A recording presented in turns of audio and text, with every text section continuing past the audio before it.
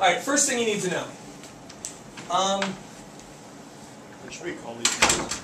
These are Mo Better Okay. Fun with Ellipses. Much Mo Better Fun with Ellipses.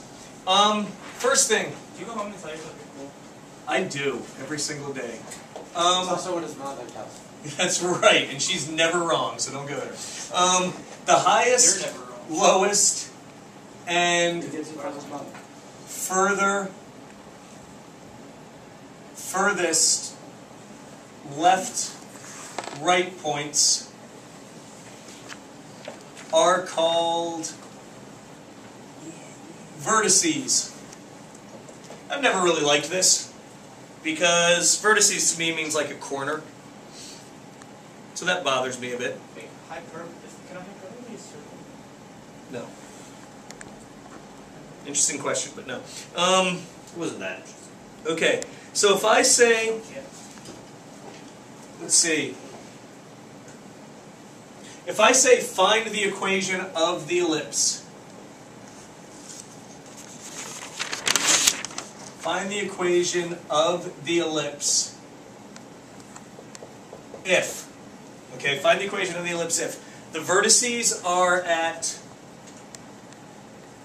there are vertices at 0, comma, plus or minus 5, and passes through 4, 2. Okay, we have to do some detective work here. Are you ready? Okay, we don't know much about this ellipse. The vertices are 0, plus or minus 5. That means at one end, it's at 0, 5. At the other, it's at 0, negative 5. The vertices are at the ends of one of the axes. So is this describing the horizontal or vertical axis?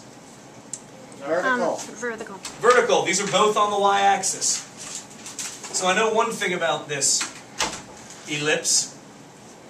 It, 1, 2, 3, 4, 5. Its highest point is at 0, 5. Its lowest point is at 0, negative 5. Do I know if it's longer than it is wide or wider than it is long from this information? No, not yet. Nope. It could be very skinny like a cigar. It could be stretch out for miles. I do know it passes through the points 1, 2, 3, 4, 2. 5, 6, 7. I will label those. Starting to look. Thank you for demonstrating that you can count, Dean. It's starting to look like it's taller than it is wide. It definitely looks like it. Let's see if we can prove it. If its vertical axis is on the y-axis, where's its center? Its center is. Wouldn't its center be at 0, 2? I can't really. No, it would be at 4, 0.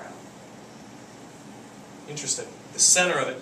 Now, it passes through here. We don't know a thing about this point. We don't know that this is a focus. All we know is that it's on the ellipse. But we do know that this is its highest point, and this is its lowest point. Now, Oh wait, is the center where the X and the Y meet? the center is where, that's a good way to look at it. The center is where the major and minor axes meet. Okay, and the center also has to be halfway in between, right at the midpoint of each axis. So the center, we actually know is at the origin. Oh, but it's the origin. Oh, it's at the center of the dominant. So whatever. Like if it's taller than it's wide, then it's the center of the Y. Wider than it's. Actually, it's at the center of both. But that's not the center of both. Now this point is somewhere out. This point's not on an axis. Okay, so that doesn't mean that point is. That's not the represents the x-axis. Correct. All right. This point does not represent the x-axis. It doesn't. We don't know a thing about it. In fact, we do know the center is at the origin because the center is always at the middle of both axes. Okay. So this is the point where we're ready to start plugging some stuff into an equation. Wait, what's that point at? The one in the middle of that? This one here. No. This one. Yes. This is the point. I'm sorry, I should have labeled that. This is the point 4, 2. And all we know is that the ellipse passes through it. So this could be a circle. Could be. This could be a circle. We don't know that yet.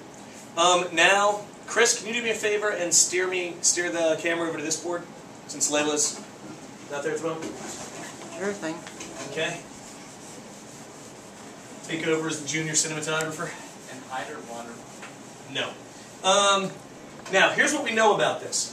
Since it passes, the general form of an ellipse is x minus k squared over a squared plus x minus h squared over b squared equals 1. Take it off the book. That's all right. That's fine. Okay, Got thanks, it, but Chris. somebody's head is in the shot. Amy's? Yeah. Most likely. Okay. Now, if it goes through the origin, tell me something about k and h. It goes to the origin and K and H are on the x and y-axis. Wait, what? Counterintuitive. They're both counterintuitive shifts, right? That's always. But if it goes through if the center of the ellipse goes through the origin, which we just figured out over there, what are the values of k and h? 0 and 0. 0 and 0. So this is just x squared over a squared. Why did I write that as x? That should have been y. My apologies. Y squared over b squared equals 1. Do we know either a or b? Yes, we do.